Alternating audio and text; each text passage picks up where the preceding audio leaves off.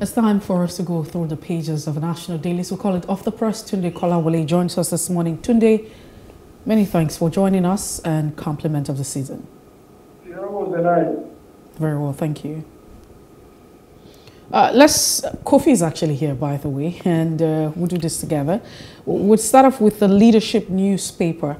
On the leadership, NIPC snores as Nigeria loses more investment opportunities. It's boldly written on the leadership newspaper today. Underneath, Uma's Action Grant Commission to halt. Executive Secretary keeps mum over mounting allegations. That's what you find. 2023, federal government counters no achievement claimed by opposition. Well, it's expected. With drought limit, lawmakers refuse to shift grounds. Gbajabiamila meets President Muhammadu Buhari. Again, you find Atiku saying, I'll reopen all borders to boost economy. Tinubu intervenes in Cross River APC crisis. Kofi's, home. Well, we just move away, just before we move away quickly from the leadership, another paper talks about flight delays, cancellation loom over Jet A1 scarcity. That's what the airlines are saying. It's probably not just going to be that December that a lot of people anticipate. It's going to be very dramatic, very stressful, because when you talk about the unavailability of Jet A1, then you understand what it is. After conviction, Okukwe quits as Obi Dati campaign DG. It's a lot. Well, that's how much we can take this morning on the leadership newspaper. The Bunch has some interesting stories on its front page. The first one, the big one there, cash limits. Reps order CBN to stay action. Banks adamant. Several writers will go into all that right now, maybe later. But more from the Punch. Governors FG agree on NIPPS sale to fund budgets. NIPPS sale to fund, or NIPP's sale rather, NIPP sale to fund budget. Buhari transmits finance bill. NAS passes budget Thursday. Maybe that's one of the pluses for him, that his budget has always been on time as compared to what was there before he came on board.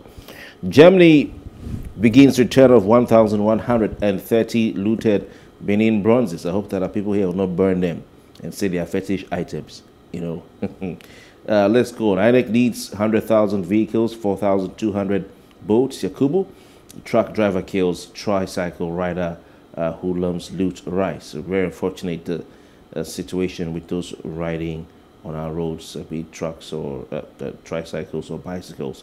NFIU stops cash withdrawal from FG State's account. Some stories on the front page of the Punch. Well, let's quickly take a look at this day newspaper. Cash policy, can others express concern over plot to arrest Emefiele? So Emefiele, if you look at Twitter, if you go on social media, his topping the conversation, the top trending conversation on Twitter, you have Emefiele. If you don't see Emefiele, the CBN governor, first that he has to be in front of the House of Rep had summoned him and he wasn't able to be available. And secondly, this issue of him being arrested, court order, DSS and all of that. Well, we'll definitely wait to hear our guests' thoughts on this. Says selfish Nigerians want to create confusion in the country. Bullion van politicians after CBN, says Atiku Kowa campaign. Lawmakers re-invite Emefiele for grilling on cash policy tomorrow. Falana, other senior lawyers react. And you say another writer says, money launders, politician or political bandit against redesign of Naira, says Nance. Policy will allow voters elect credible leaders, says ex-Kwara governor. And just before we move away from this day newspaper, Buhari, federal government generated $547 million from 5G spectrum auction. And Obaseki signed 321.4 billion naira 2023 appropriation bill into law. And Buhari Gbajabiamila meet over the Rising election violence, dispute over cash policy. This is some of the headlines we're able to take this morning on this day newspaper. The Nation has the lead story, Tinubu. The Nation has the lead story, Tinubu unveils funding plan for infrastructure revolution. More from the paper, CBN releases security features of new Naira notes. Governor's OK plan to sell off 5 power plants. Okupe quits as Obi's campaign DG, LP candidate lists priorities. Shema camp, PDP leaders shun Atiku's Katsina rally. Well, the rally was really well attended. I saw some videos being shared by the Atiku team online. We have more from the Punch. JAM fixes April 29 next year for UTME. For $242 million Japanese loan for Lagos Ogun. Governor's OK plan to sell off 5 power plants. Federal government eyes 260 billion naira from sale of Geregu, Ajaokuta, others. I don't know, people are not tired of hearing these names. Senate confirms Onoche, Ogunmola, 11 others for NDDC board. Congratulations to them, especially Loretta Onoche. Very interesting one. Let's bring in Tunde Kolawole at this time. Mr. Kolawole, I want to look at speak on the whole situation with the governor of Central Bank. Yeah. I'm sorry, I've been calling. I've not been hearing what you're saying. I've been calling the studio. They are not responding. Okay. I've not been hearing what you're saying. Oh, that's unfortunate. Maybe Mercy can ask you the first question while we sort that out. I don't know if can you hear Mercy, sir? I can hear you. Oh my. All right. So is it okay? We try to reach the studio. No response from them. Okay, Mr. Kolawole, can you faintly hear us, please? You said?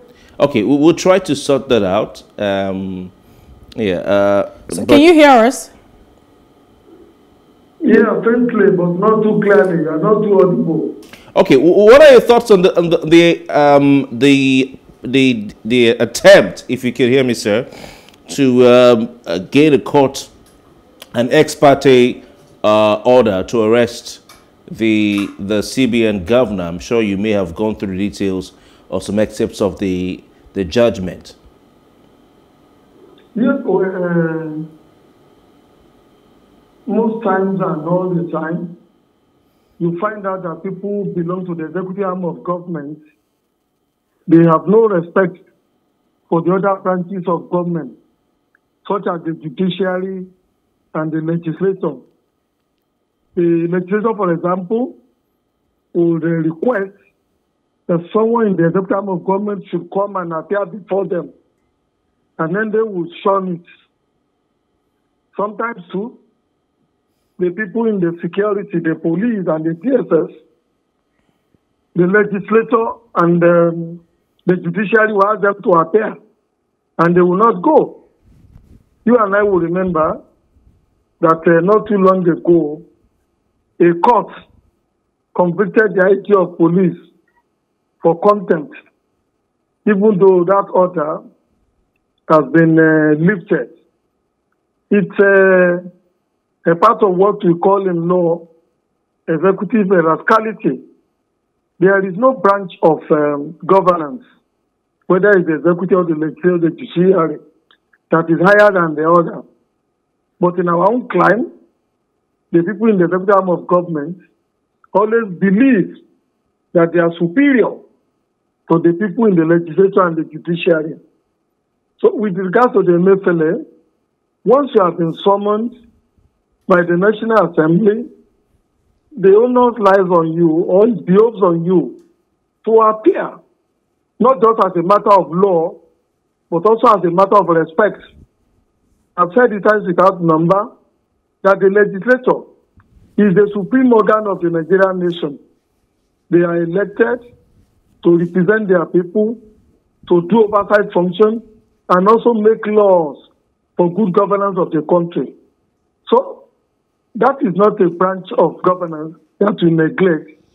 And then the National Assembly, they are the ones who are bosses to Mr. President, to the Vice President, and all other people who work under them. So nobody in the system of government, whether you be CBN governor, whether you be IG of police, or whether you be army chief, or whether you be director general of the DSS, that you will refuse to appear before the legislature or to appear before the court when you are asked to do so. I think the order that has been made for Emefiele to appear is in good stead. And if I were the governor of Central Bank, I will quickly run and answer that summon with apologies. Tunde Kolawole, let's talk about the issue of flight cancellation. It's been projected, it's suspected that Nigerians should anticipate flight cancellation because of the scarcity of Jet A1. What are your thoughts at this point? Don't you think that we should have been able to, put our acts together, get over all of this fuel scarcity at this particular time and period of the year? Please repeat that again. So on the leadership newspaper, the leadership talks about the fuel scarcity and the fact that there's a possibility that flights will be cancelled because of this unavailability of Jet A1. I'd like to share your thoughts. As a country, should we not be above all of this, putting our acts together, overcoming all of this fuel scarcity saga? If I had you a little bit, I would say you are talking about aviation fuel, is it? Yes, please. Okay. And some time back we have discussed that on this our station before, in which I made mention of the fact that in the whole of West Africa, and also most part of Africa, aviation fuel in Nigeria is the most expensive. Even though we are supposed to be an aviation or a petroleum producing country. You also know too, apart from aviation fuel, that Nigeria doesn't have a standard hangar for the maintenance and repair of aircraft, whereas we have the largest number of individuals who have private jets in the country. And the number of airlines that we also do have, when you compare to some other African countries, it's a substantial number. But most of the foundation that we are supposed to lay in terms of even producing aviation fuel in Nigeria, in terms of having an hangar for maintenance of aircraft and their repairs and all that, we have never bothered to do that. A tiny country like Ethiopia depends on its airline and the coffee that they produce to run that country. They have no other mineral resources apart from the coffee and the well-organized aviation industry and airline that they do have. So, it's the scarcity of aviation fuel and the non-availability most of the time and its most expensive nature in West Africa and in Africa is a reflection, a sad reality of the afflictions that we have in most other phases of our life. That you have a country producing this quantity of petroleum products on a daily, on a yearly, on a monthly basis, and with large number of our airlines having private airlines. Yet you find out aviation fuel is not available.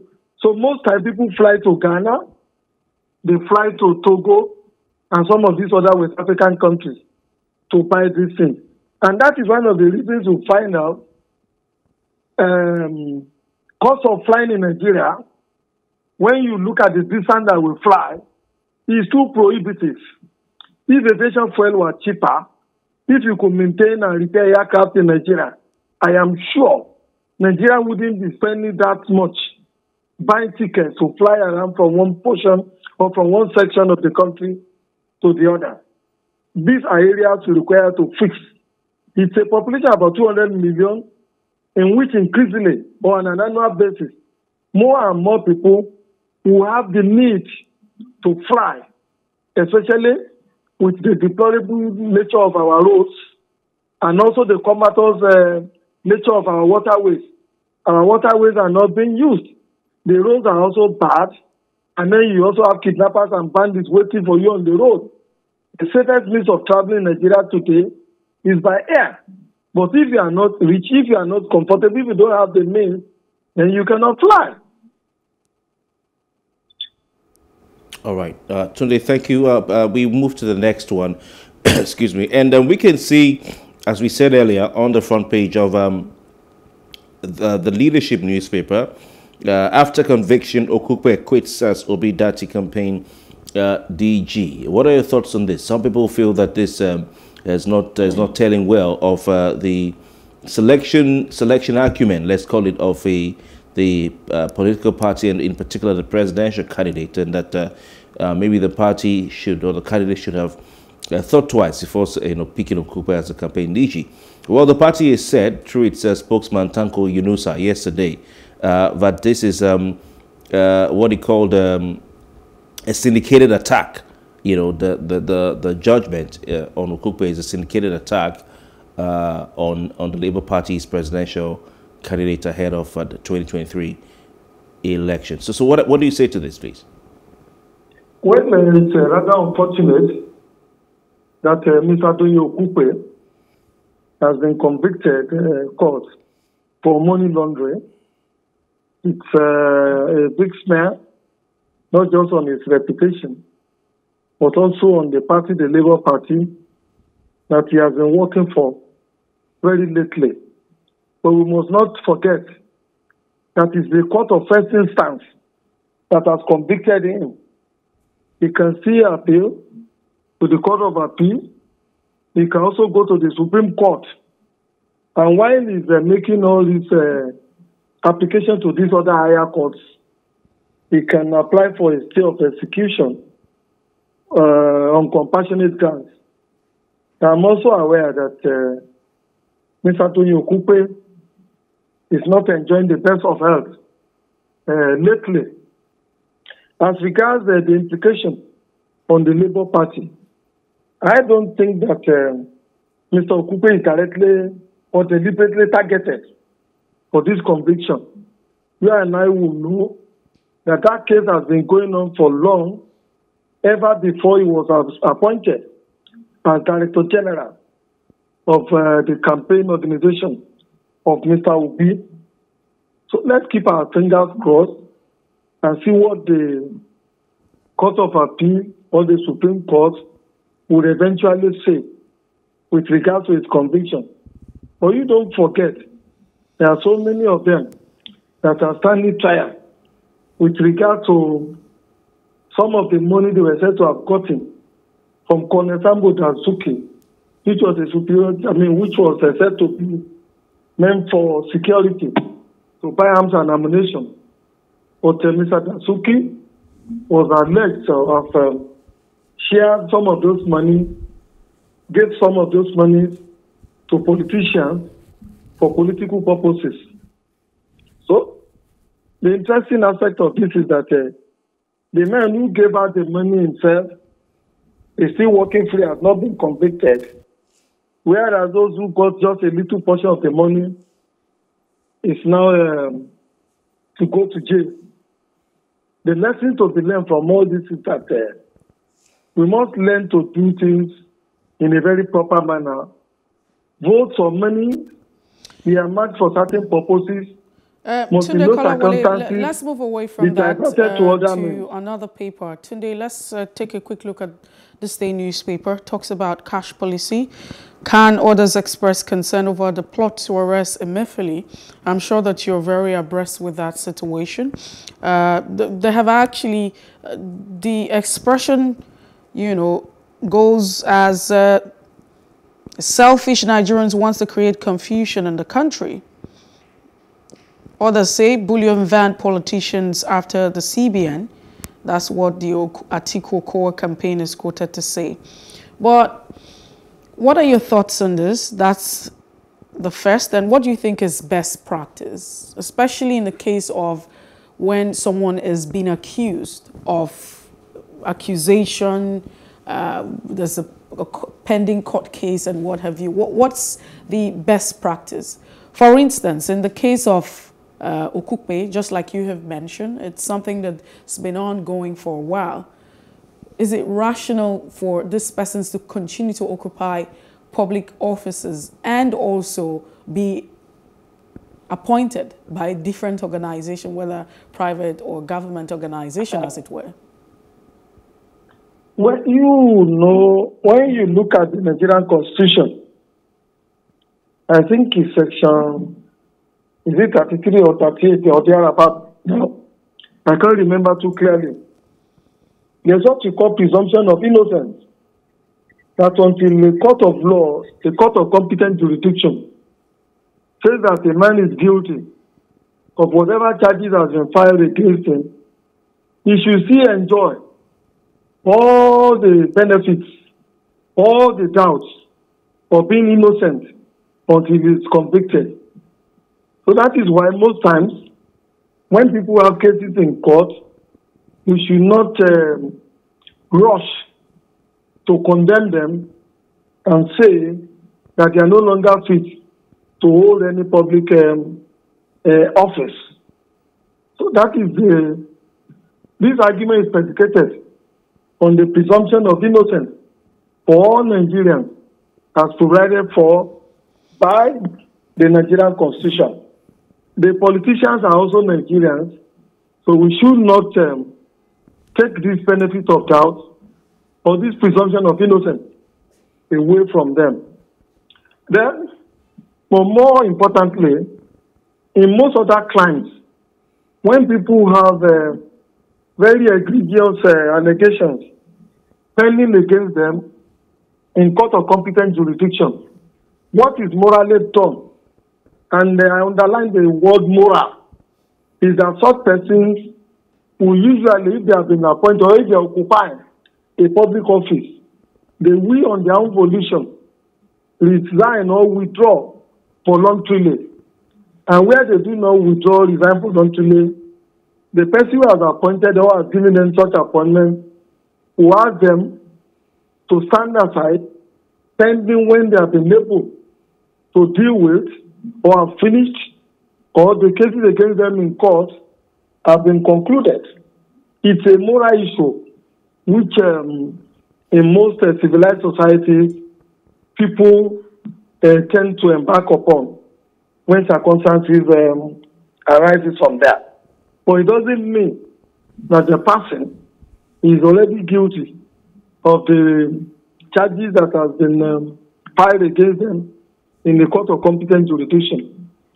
If I was the one appointing Mr. Okukpe, I probably would not have appointed him because of the fact that if at the end of the day, when the campaign is still going on, he is convicted, it will be a stain on his on the banner and then on the party.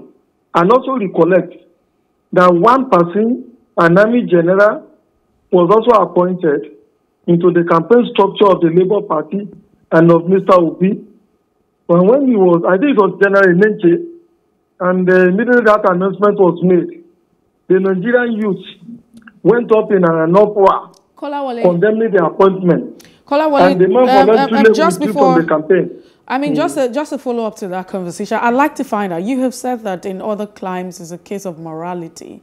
And so if you have a case where a senior public official or government official is accused, in most cases they get to step down, you know, they probably tender a letter of resignation, despite the fact that the law of being innocent until being proven by a court of competence jurisdiction is a universal law.